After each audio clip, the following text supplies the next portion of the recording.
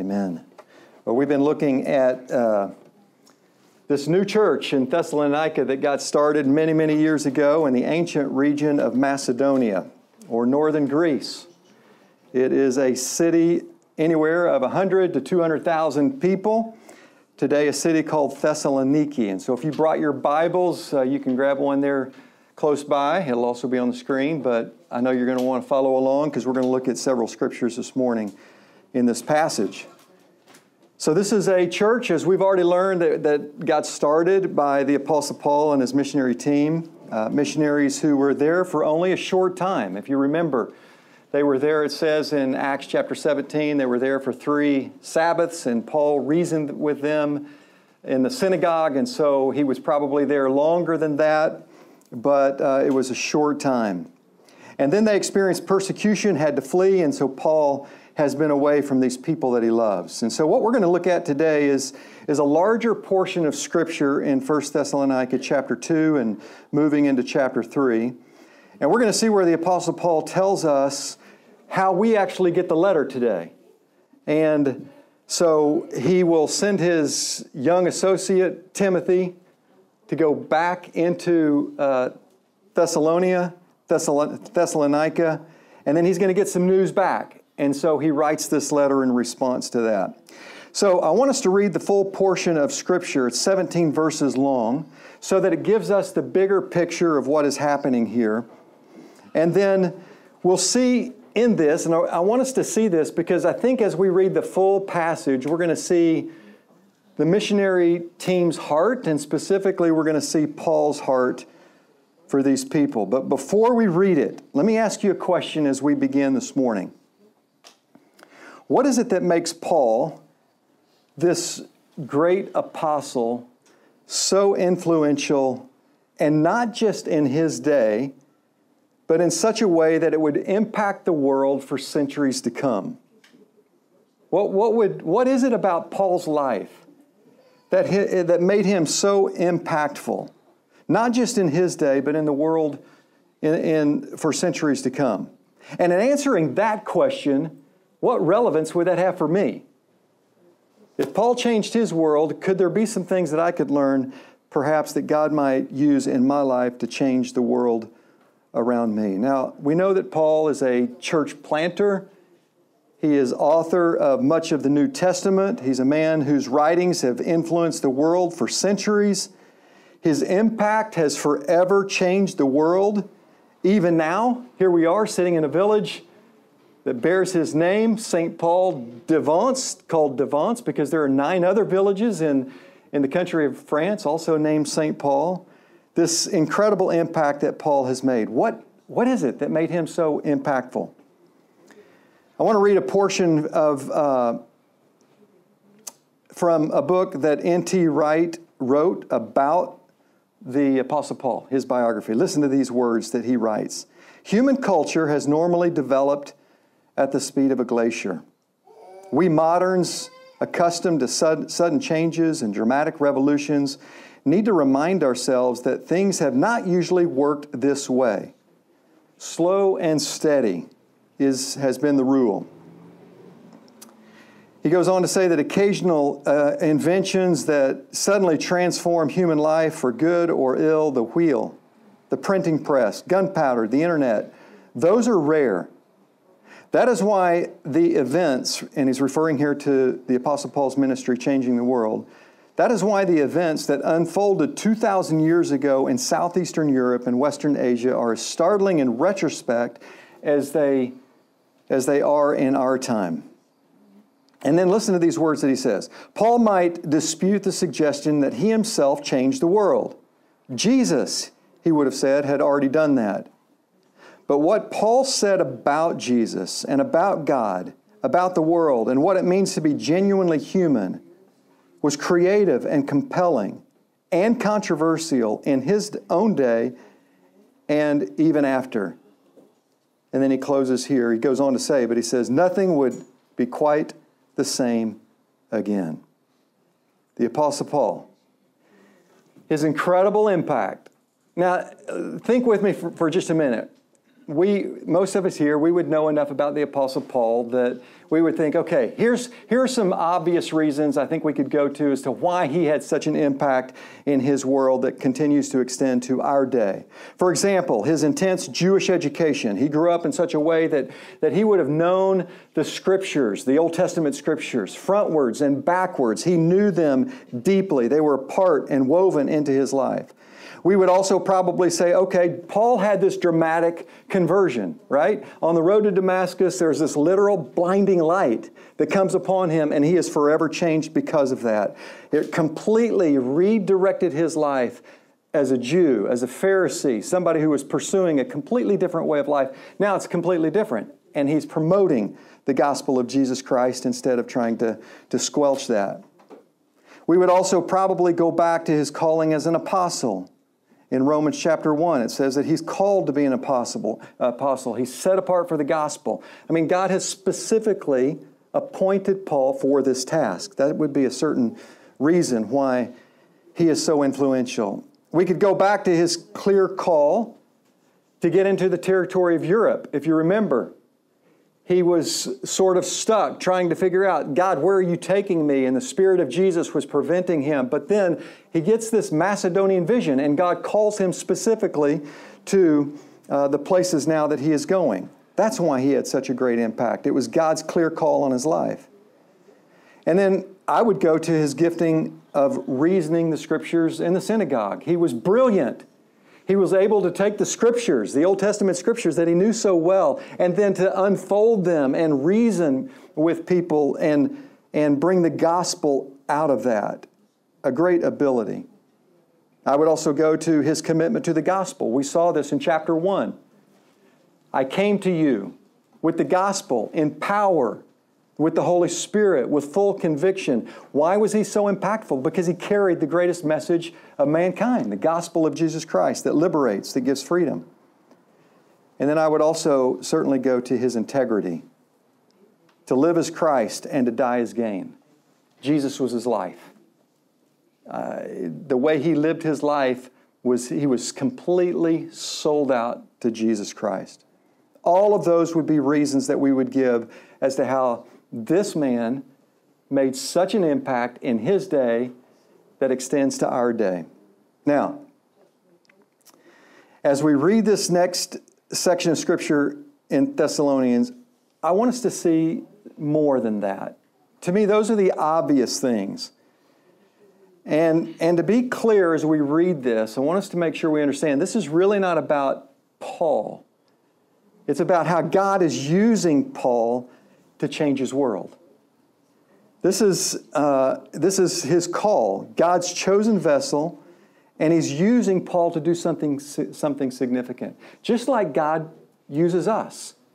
It's God's work in us and through us. So this is way more than about Paul, but Paul is the one that God is using, and so we're going to see some character qualities in his life. So as God's chosen vessel for God to use you to change your world as a dad, as a mom, as a friend, as a teacher, someone practicing medicine or through your business. How does God do that? That's what I want us to pick up on in this passage, okay? So we're going to read all 17 verses. It's a little bit lengthy. Don't check out, but follow along. Stay with me, and let's take a look at what made Paul such a great impact in his day and ours too. All right, verse 17 of chapter 2. Let's read this together. I'll read it out loud, and you follow along.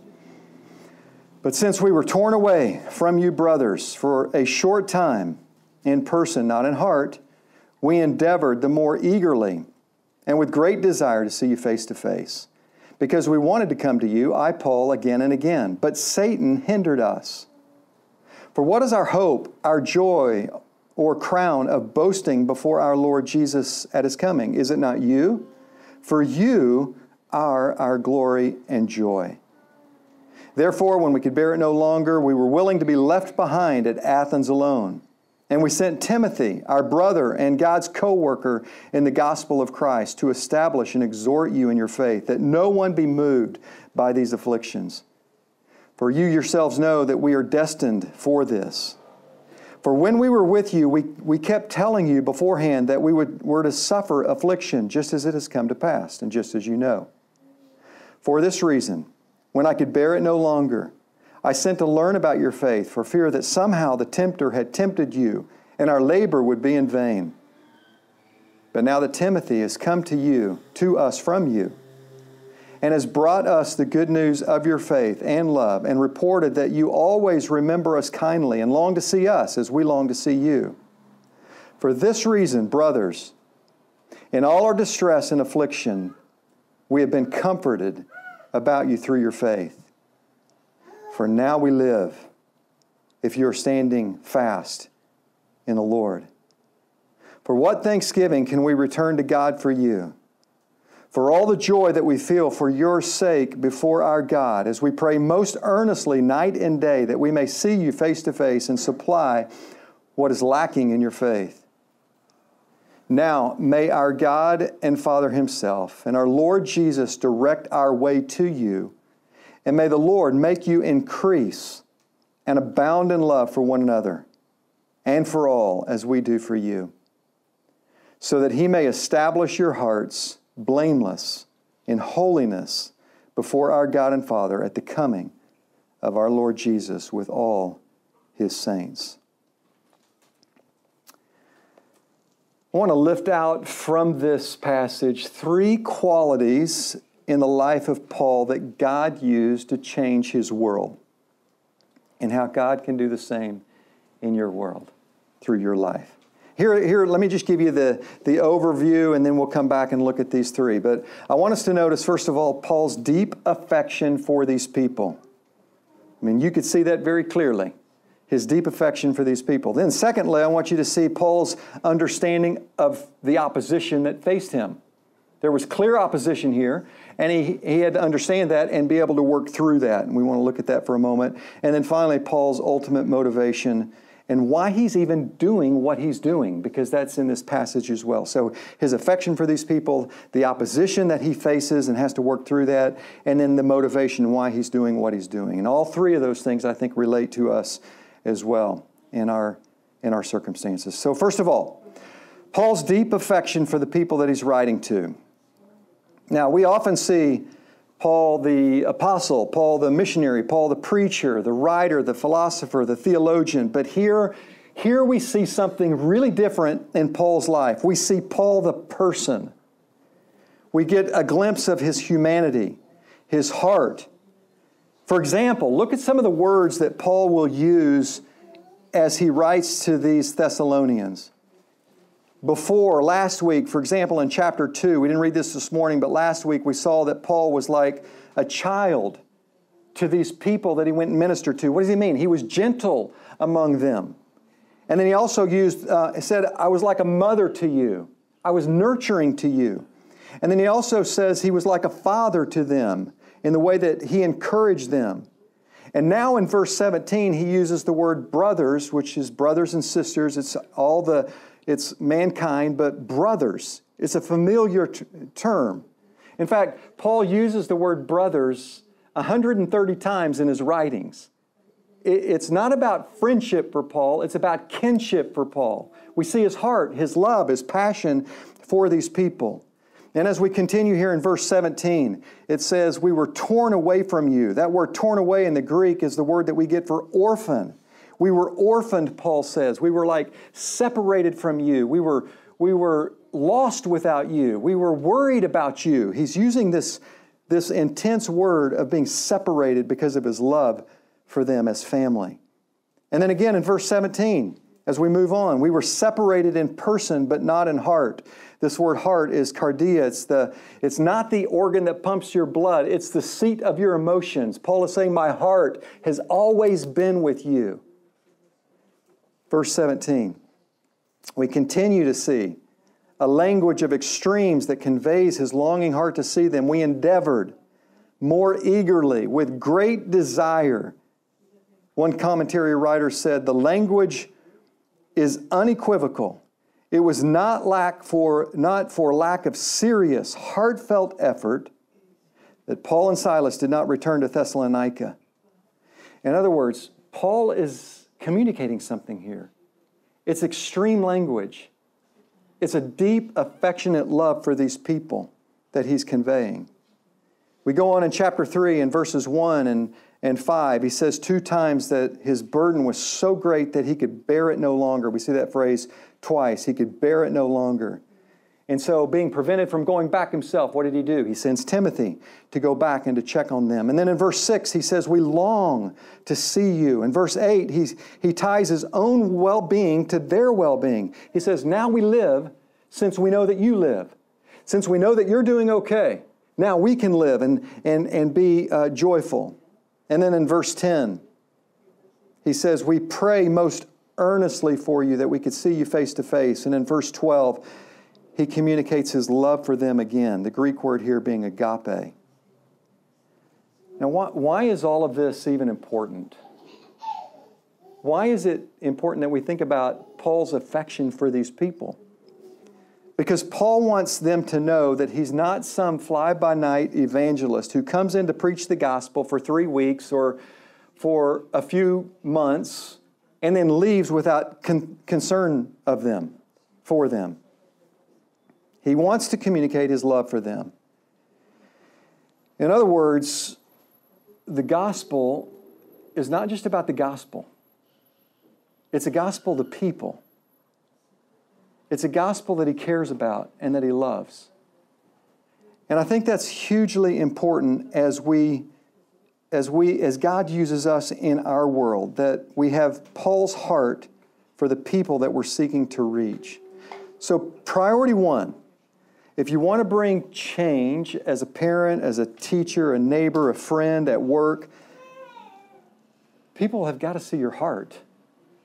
They got to see that you deeply care about them, and they've got to hear about that. They've got to know that. They've got to sense your love for them.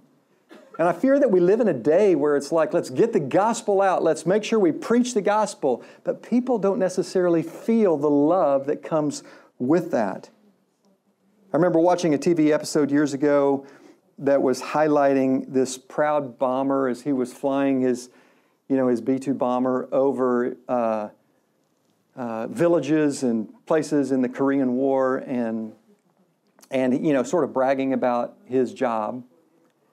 And then he was visiting a MASH unit one day, and all of a sudden he saw the faces of the people in the MASH unit. And they had names. And they were real people. And they had families. And it just completely wrecked him because he realized all of a sudden, wait a second, these are people. And this is what ministry has to be. It's not about a campaign for Paul of starting churches, writing letters, preaching the gospel. What makes him so effective? Yes, it's that. But it's a deep affection for these people. Like his whole livelihood, his whole well-being was tied to these people. His deep affection for them. So here's the question, just as we get started. Do the people that you live with, that you go to church with, that you work with, the people that you lead, do they know of your affection for them? Do they sense that? Well, I don't know that, I really agree with him on everything, but I know that he cares for me as a person. Wow, what a great testimony that would be. That is a good beginning place for us. Paul's affection. Changing the world by a sincere, deep affection for other people. Here's the second thing I think that we see in Paul's life, and that is his understanding of opposition and how he handles that opposition. So he wants to get there. He can't get there. In verse 18 it says, we wanted to come to you, I, Paul, again and again, but what? But Satan hindered us. So Paul is making sure that he wants them to know, I tried to get there. I did everything that I could to visit you, but there was opposition, and Satan prevented me from getting there. Now, we don't know exactly what this opposition would have been. It could have been a possible legal prohibition from coming back into the city. Remember, he was run out. He left Thessalonica for his very life. He was chased out of town. So maybe there was some kind of legal prohibition for him coming back into Thessalonica. Maybe it was a personal health issue for Paul, or even some kind of unexplainable spiritual warfare. But whatever the case, Paul understands that there is opposition and He's working through it. And so in verses 1 through 5 of chapter 3, he knows about opposition. He reminds them about the afflictions that they were going through. And that he said, I warned you that you would be going through this persecution yourself. He also he mentions the tempter. I was afraid that the tempter would try to get you off course. Paul is very aware that there's opposition to what he is trying to accomplish. And he knows the source of that opposition, that it's not flesh and blood, we read elsewhere, but it's spiritual in nature. It's this word Satan is the Hebrew word. It's Satan in Hebrew. In the Greek, it's the devil or adversary. And he's very aware what this enemy is trying to accomplish. And so what does he do? How does he face this opposition? He pushes through it. He figures out a way to move through it by the grace of God, by the Spirit of God. Here are some things that he does. Number one, he sends Timothy to go back and check on them, to encourage them, to build them up, to let them know of Paul's love for them. In other words, he can do something. I can't go, but I can do something. I can send Timothy. Here's the second thing that he does. He prays for them. Prayer is all throughout this letter so far in chapters 1 and 2, and again here in chapter 3. In verse 10, it says, I prayed earnestly night and day. He continued to pray that he could go see them. In verse 12, it says that a prayer that their love for others would grow. So what he's doing is he's sending Timothy. I can do that. I can pray for you. Nothing is preventing me from praying for you. And there's power in that. And then finally, what does he do? He writes them a letter that we're reading today. He sends them this letter to encourage them. So mark this down, that when you want to make an impact and you're saying, God, would you use me to change my world for the sake of the gospel, for the sake of Christ, for whatever you're calling me to be a part of, whatever you're telling me to do, mark it down. Satan will hinder you. Opposition will come. Trials will come your way. It is the world that we live in. But when faced with opposition, and it seems like Satan is having his way, that God is sovereign over that opposition, and that He is working through the opposition to accomplish His purposes, because His purposes cannot be thwarted. Paul's plans were thwarted. God's purposes were not thwarted. God has the final word. God is working His purposes, not despite, but through the opposition. That is so critical for us to understand. That when I feel the opposition, that God is working through that to accomplish His purposes. And how did that work for Paul? Paul was able to see that these people could grow without him being there. Paul felt this need as a spiritual father to get back, but what he learned when Timothy came back is they're actually growing and they're doing well. And Paul still wanted to get there and he wanted to teach them, which he would do many years later, but God was at work in their lives anyway.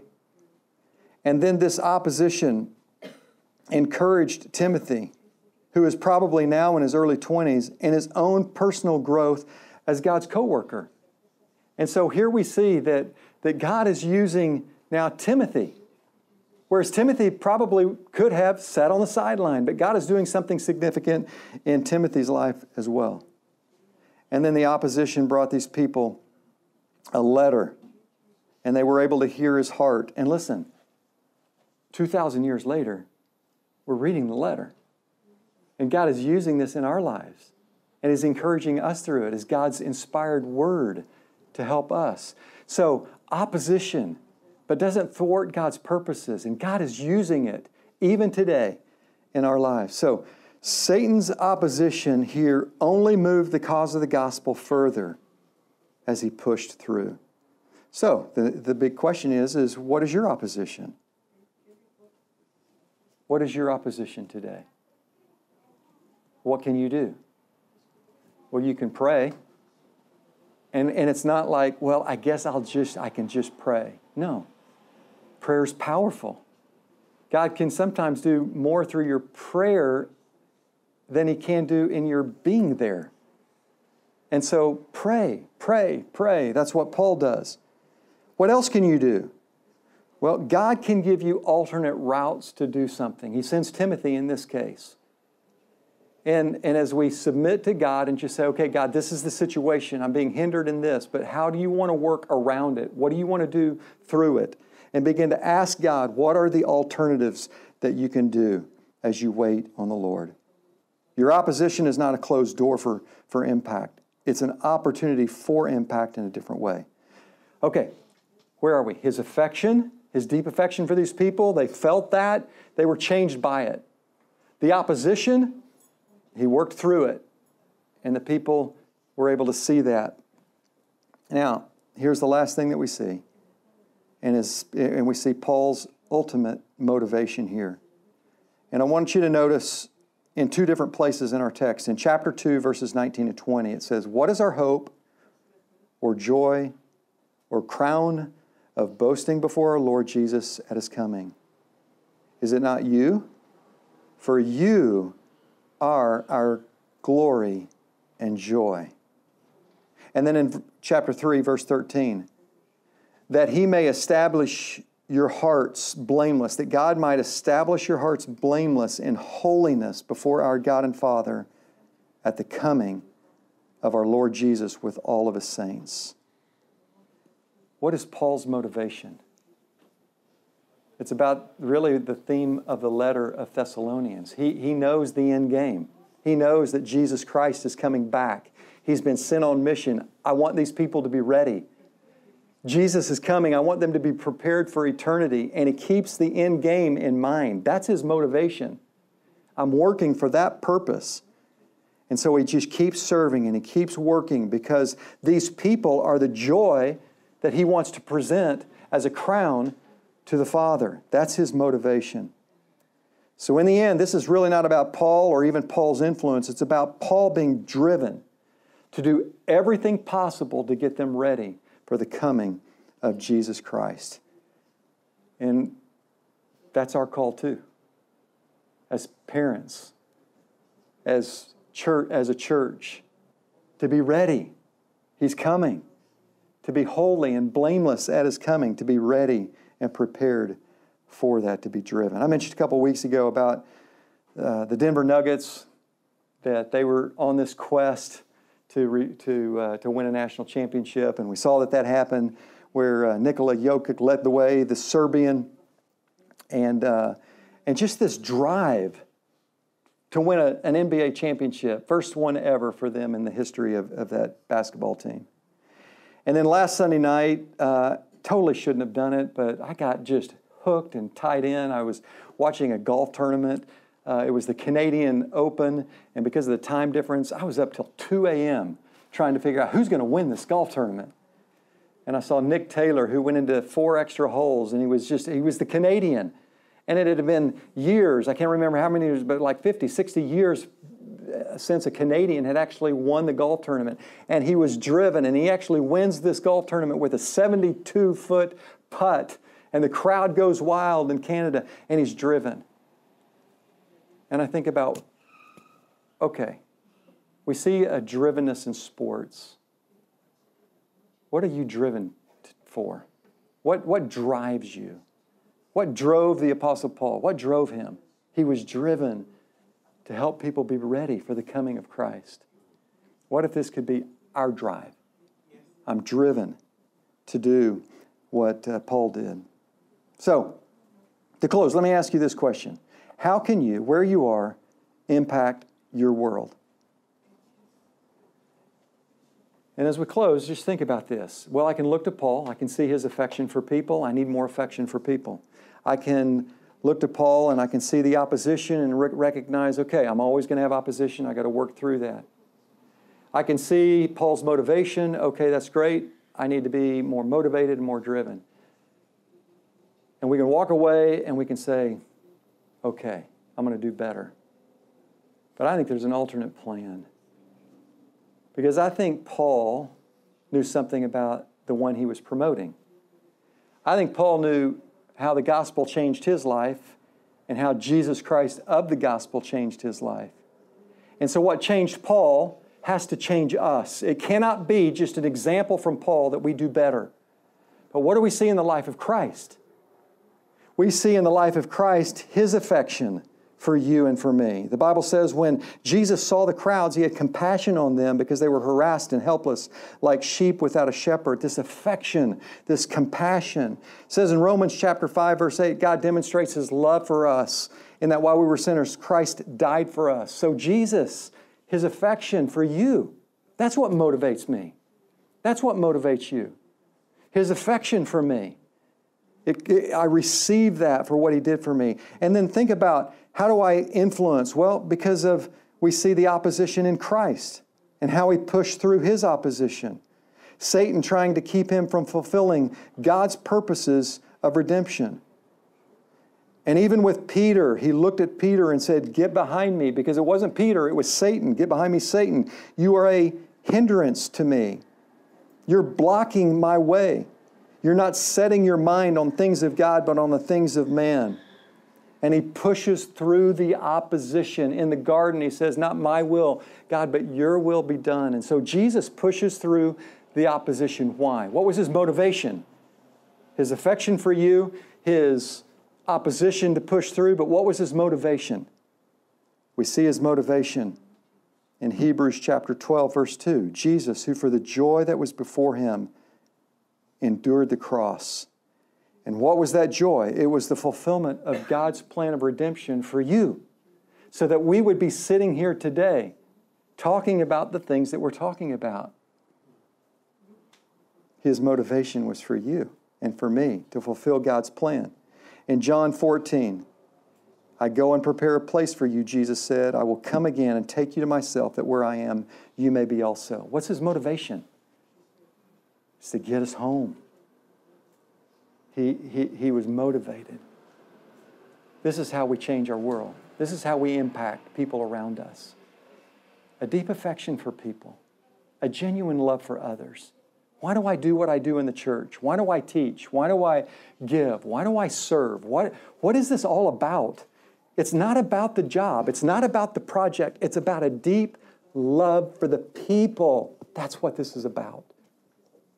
And you're going to face opposition. There are going to be things that happen that you don't like, that come against you, that frustrate you. It's part of the deal.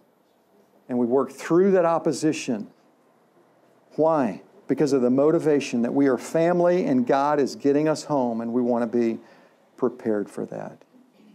So as we close our time here, is this your life? Is this our life? Is this the life of St. Paul, IBC? May it be so. May God work in our lives in this way. Let's pray. Our God and Father, what an amazing, amazing God that you are. That you would pursue us the way that you have. That, Father, you would come in flesh and live among us and die for us because of your love for mankind. For God so loved the world that He gave His only Son. And Father, we thank you that you pushed through opposition, that God, that Christ, as you walked in this earth, you did not submit to the ways of this world. You did not bow the knee to another. But Lord, you surrendered only to the will of your Father. We thank you for that. And Father, we thank you that you came, you are motivated because you love us and you want us with you. You want us with you in this new heaven and new earth that you call us to. And my prayer is today that, Lord, if there is a single person here in this room who has not received this gift of salvation, they've not seen your affection, that you went to the cross for them, that you loved them, that you're calling them to yourself, that this would be their day of salvation as they call to you for salvation. Thank you for grace. May we be a church that God impacts our world by the way that we love others and the way that we serve you. In Jesus' name we pray. Amen.